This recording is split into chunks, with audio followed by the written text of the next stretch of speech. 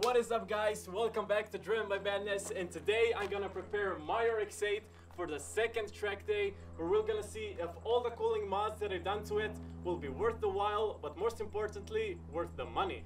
One of the most important goals for this track day is me getting a grip of my Rx8. And by doing so, I'm gonna record myself as I'm driving, and also you guys can give me some feedback once the video is on.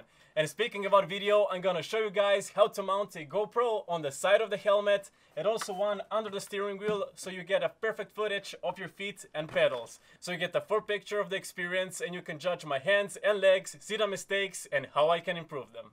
To start preparations, I decided to look back at my first track day to find out what was causing me the most issues. And by far, the most problematic thing at my first track day was the unbelievable understeer in the front. My front tires had less grip than my rear tires, which is the opposite of what you want when drifting. So to address this issue, I replaced my front tires with some sticky semi-slicks, more precisely the Federal RSR 595. These tires should give me the grip that I need when going into corners, so that the front bites down and the rear end gets loose. And the next step is under the bonnet.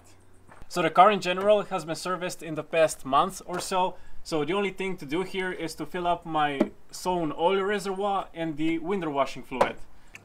And there we go. Window fluid has been topped up. Put in the funnel.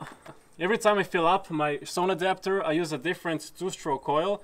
The previous one was from Shell, the one for go-karts. So this time I'm using Shell Advance Ultra for motorcycles. So let's crank open the oil. Has a nice smell to it, and let's start pouring it in. The difference from the previous oil is that this one is relatively transparent. I don't know if you can see it from the camera, but it looks like I'm pouring in water. What do you know? Maybe it is water. Maybe no one ever tried to put water. Maybe it's the best lubricant for the engine. If you never try, you'll never know. And done. This is it. My reservoir is full.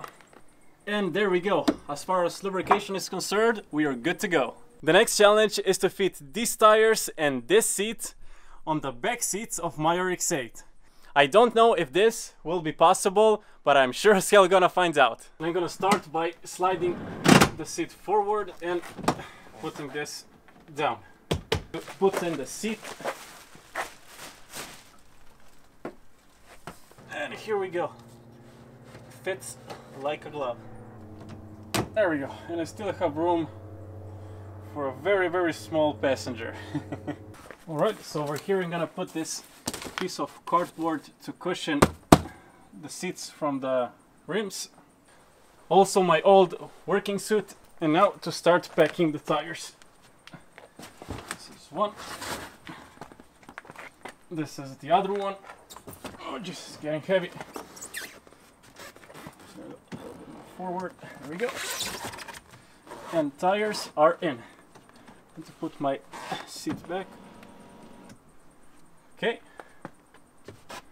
Tires ain't going nowhere, so this part is packed. I'm left with one more tire. As always, one tire goes in the back. Too bad they didn't design this to fit two tires. It's been amazing. Introduce any amount of scratches on my seat. I'm gonna use this thick towel, put it on my seat. There we go, so that it doesn't scratch it. And in you go. Okay, so 4 tires are in, my bucket seat is in. Still gotta put in the tools, but I say that the car is ready to hit the track.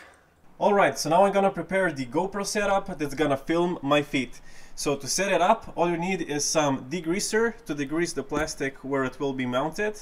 Next, a sticker on which you're gonna attach this GoPro mount, which should be included in every package of a sports camera that you buy. And of course, there's a sports camera that's gonna film everything. It has a wide angle. Alright, so to start the install, if you go under the steering wheel, you can see that I took apart and removed the central plastic cover over here, which you basically just pull down and pull out, so that you gain space here in the middle and you have a nice field of view of your pedals. Alright, so with the GoPro now positioned slightly on the left of the hole above it, we can see that we have a perfect picture of all three pedals and also the resting plate. So I say that this is the perfect position to mount it. Alright, so now we gotta take this piece, remove the GoPro from it, and we're gonna spray this part over here to get all the greases out of it. So spray the part, and then take a microfiber towel and wipe all the solvent away, all the degreaser away, just like that. And there we go. Now we are ready to attach the 3M tape on this plastic. Alright, so now it's time to peel this away and then carefully position this plastic on this tape, which should be very easy, and done. Once it's on, you want to press it real good so that the plastic sticks to it as good as possible, and just keep it pressed for a couple of seconds. And this part is ready to get installed. So now next up, we're gonna spray the spot where we're gonna mount the GoPro, and then take our microfiber towel and wipe that spot nice and dry.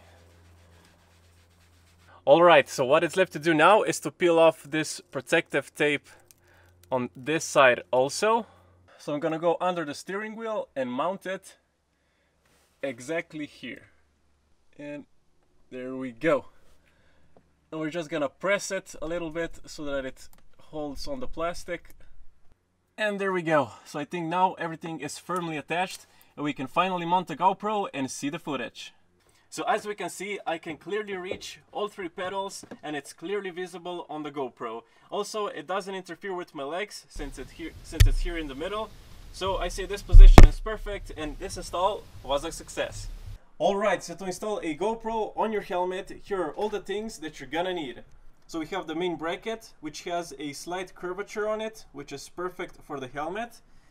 And on it we're gonna mount this, which is basically a clip, which you just slide in like this, so that when you finish the track day, you can also take it out, like so. And obviously you're gonna need this screw to screw this together. Next, we're gonna need two of these mounts like this. So this is one direction and then it switches to the other direction. We're gonna need two pieces of these and also two screws, the 3M tape and obviously your GoPro. To attach the tape, we're gonna use the same degreaser as we did before. Alright, so we're gonna take this main bracket and slide this piece on it, just like this. So next we're gonna take this other mount, we're gonna put it like this, make sure the silver screw is in the front, and then we're gonna secure it at the bottom, like so.